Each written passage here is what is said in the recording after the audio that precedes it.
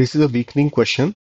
The conclusion is that any task that can be performed more efficiently through a public-private partnership should be carried out in such a partnership.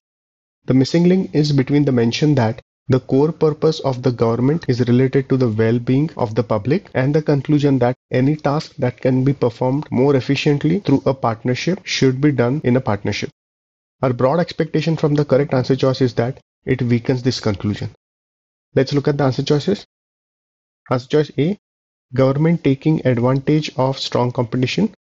If the government has this advantage, it strengthens the conclusion that any task that can be performed efficiently through the partnership should be carried out in that manner. So this answer choice does not weaken the conclusion. Let's eliminate it. Answer choice B, private entity sometimes hiring government employees. This answer choice makes no suggestion regarding whether there should be any public-private partnership. So this answer choice is just additional information and does not weaken the conclusion. So let's eliminate this answer choice. Answer choice C, the argument is concerned with whether there should be public-private partnership, whereas this answer choice talks about certain tasks that are done through partnerships and certain tasks that are not done through partnerships. So this answer choice just provides additional detail and does not weaken the conclusion. So let's eliminate this answer choice. Answer choice D. This answer choice says that for a government agency to be effective, it has to have experts like the experts with the private entities.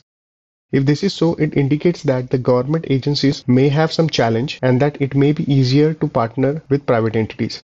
So in a way, this answer choice strengthens rather than weakens the conclusion that there should be public-private partnerships. So this answer choice can be eliminated. Answer choice E. This answer choice talks about private sector entities possibly using information to exploit people. If this is so, it indicates a risk in public-private partnerships and hence weakens the conclusion that there should be such partnerships. So this answer choice correctly weakens the conclusion. E is the correct answer choice.